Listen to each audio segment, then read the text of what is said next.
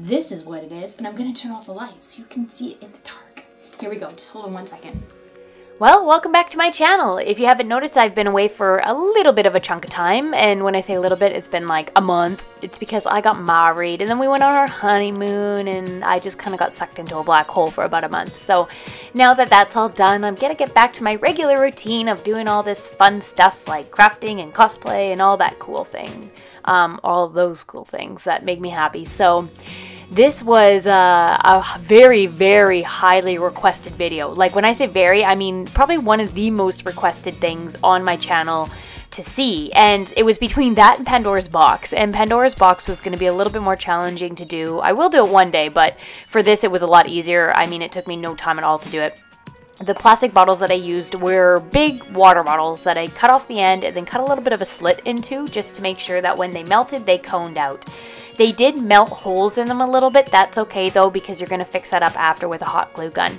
Now, if you're a young child and you are trying to do this at home, please be careful. I mean, this is a hot tool. These heat guns are industrial. They're meant for melting probably, I don't know what industrial people melt.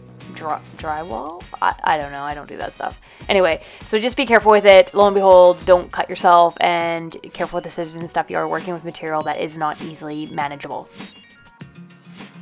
I kind of just eyeballed out how long I wanted to make the actual staff of it. This was a toilet paper roll that I had originally thought I could use, but I didn't think it was long enough, so I cut a paper towel roll in half, and it worked out perfectly. You can kind of eyeball it. Now, these are something that I found at my local Canadian Tire. I know not everybody has Canadian Tires, and seeing the fact that most people that watch my videos do not live in Canada, you could probably get it out of outdoor store or anything like that. Cabela's would probably sell them. They're just like basically lights that are for if you get lost in the woods or something. They have a bunch of different features.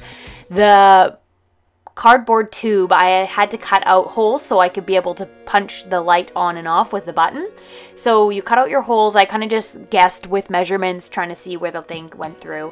And then once I stuck it in, I noticed that it was a little bit loose still, and so I had a piece of foam that I put underneath just to make it more sturdy so it actually stays there when I push the button, that it doesn't seep into it and I can't get it on. This is Worbla, and I did use Worbla. You don't have to. I mean, Worbla is a little bit harder to find and purchase and stuff like that. You can use Scotch tape, or you can use paper and a glue, like hot glue gun. I use Worbla because it's what I had, and it's the most easiest thing to do for something like this. You're just gonna put it on, cover it all up however you want, and then Worbla is gonna be used to do the details as well. Once again, you can use tape if that's what you have. You can use anything you have at home. I mean, get creative. That's what I do. I just use whatever I have. And then I looked at a picture online to just kind of figure out what details I had to do, and that is where I went from there, and that's what you're seeing right now.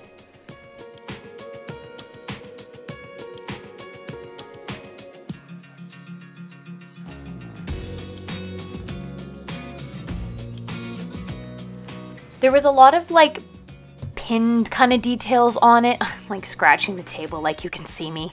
There's a lot of pin details on it that I had these stars that I cut the back off of. They were kind of stars that you punch through paper, but it wasn't quite a star shape that I had seen on the online picture. It was kind of more like a weird A shape, but I have no idea because I haven't seen it up close.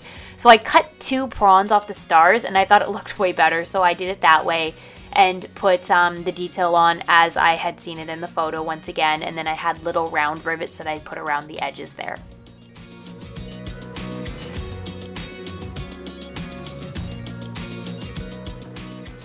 The painting portion was pretty self-explanatory. Paint it silver. When you're done painting it silver, dry brush it with black.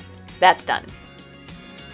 Yes, I am back. I am back from my honeymoon and back from my wedding endeavors, and I'm back doing even greater, crazier once upon a time crafts, or whatever type of crafts I end up doing that week. This is very highly recommended or requested. This Olympian crystal, I actually didn't know what it was. I'm gonna lie to you, I haven't seen the newest season of Once Upon a Time just because I don't have cable, and that's why I have so much time to do stuff like this, because I have no life. But yes, I don't have cable, so I can't watch it until it comes out on season DVD, and then I just watch it all at once and binge it and whatever the case is. But this Olympian crystal was really highly recommended or requested, and so I looked up online to see what it looked like, and I'm like, No wonder why. That thing's sweet. So I ended up building my own Olympian crystal. This is Worbla. You don't have to use Worbla. You can use Scotch tape and then paint over it, or you can use paper. I use Worbla because it's easier and I have the resources to get it. Some people don't, and plus it's really expensive, so if you want to keep the cost down, just use tape or paper. This was plastic bottles that cost me a whole 99 cents, and then I used a glow stick on the inside to give it the sweet glowing effects. I'll show you in a second once I put the lights on. I got them from Canadian Tire, which is like, I guess like a outdoory kind of store, more for like home and garden, but if you have something like that you might sell them there, or camping stores will have them. And then I just used little mismatched pieces of metal that I had around the house to do the details, and yeah, there it is. I know it's not exactly like it. My stuff never is. It's kind of my just take on it, but I thought it still turned out pretty cool enough to be like, oh, neat. Thanks for requesting it, because I'm very happy that I ended up doing it because I think it looks so cool.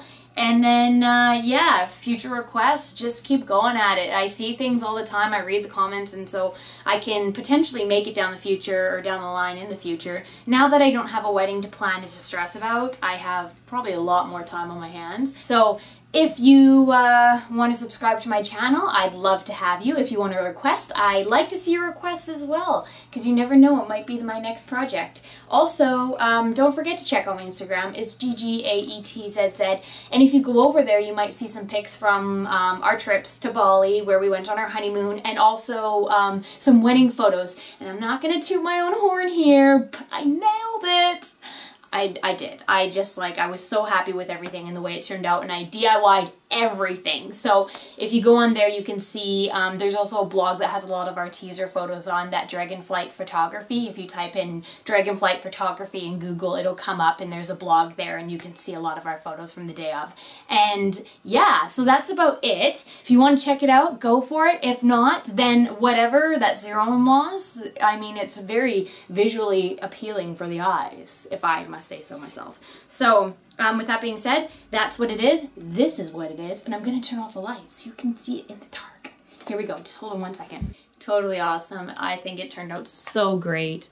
It looks so cool. I mean, the bottles just did an amazing job of forming these natural waves to the crystal. So very easy, very inexpensive, and yeah. That's what it is. Looks pretty sweet, eh? So here's your Olympian crystal. I hope you enjoyed this, and tune in next time.